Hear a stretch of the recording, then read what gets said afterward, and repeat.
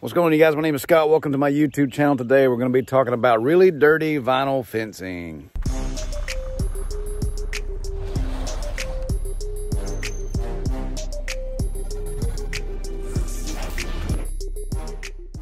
All right, guys, before we get started, make sure you come over, click subscribe, give us a thumbs up, leave us a comment, even if it's just to say what's up.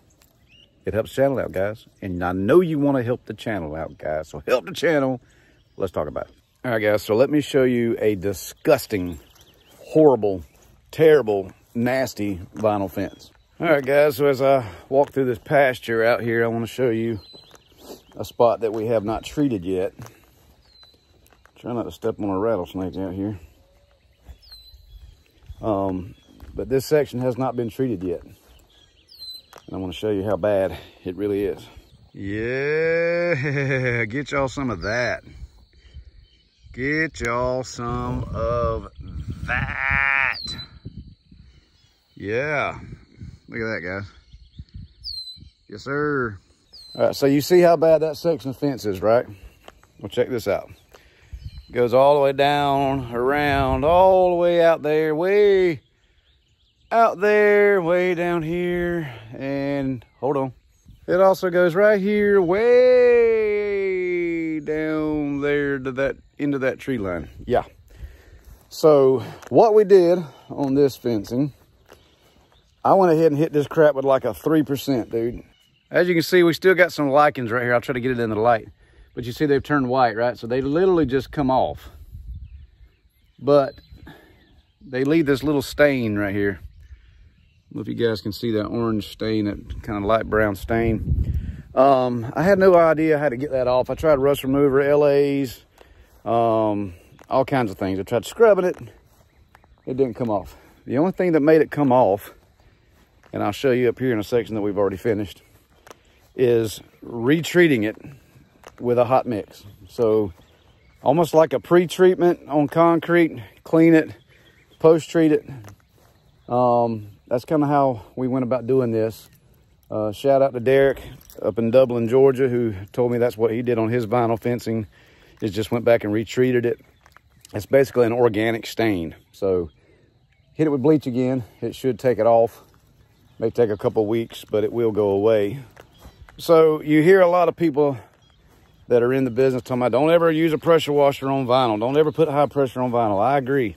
I don't like to do that. But on this fence right here, we had to. It is the only way, without waiting it out for months on end and having to come back and spray it 16 million times, that we could get this thing cleaned the way that this customer wanted it cleaned.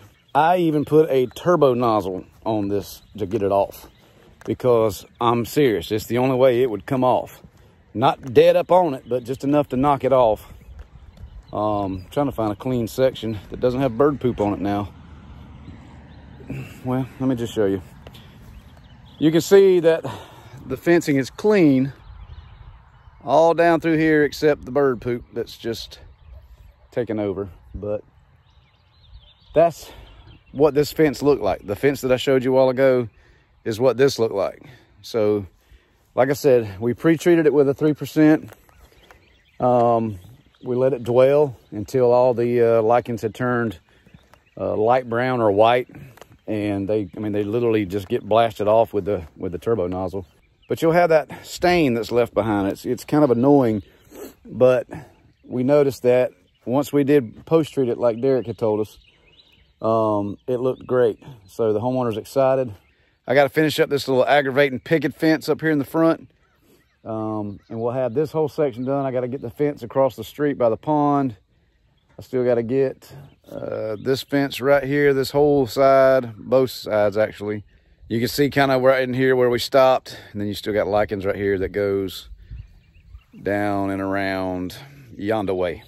I really don't like putting high pressure on vinyl, especially older vinyl like this, but it's the only way that it would come clean. I explained it to the homeowner. He was fine with it.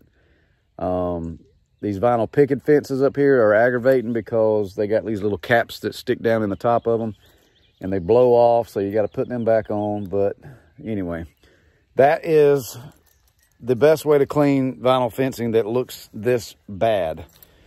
We nuked it, and I'll show you again what it looks like after you nuke it.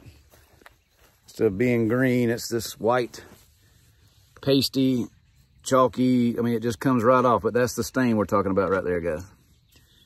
So once I get all this cleaned up with the pressure washer, I'm gonna come back and post-treat it and leave it. I'm not gonna rinse it, and it should clean up and look muy bueno, and it will fade with time. So I'm gonna finish filling my water tank, and I'm gonna get back out here and keep rinsing this fence. I'm having to keep coming back to the water source to refill my tank and then go back and spray and come back and fill up, and that's aggravating, but it is what it is. We're almost done with this job. I say we, it's just me out here today, but we've been getting it done. We had to wash all of this, and all the concrete and everything looks great. But anyway, what do you guys do on vinyl fencing like this, man? Let me know in the comments below. Hope this helps somebody. God bless.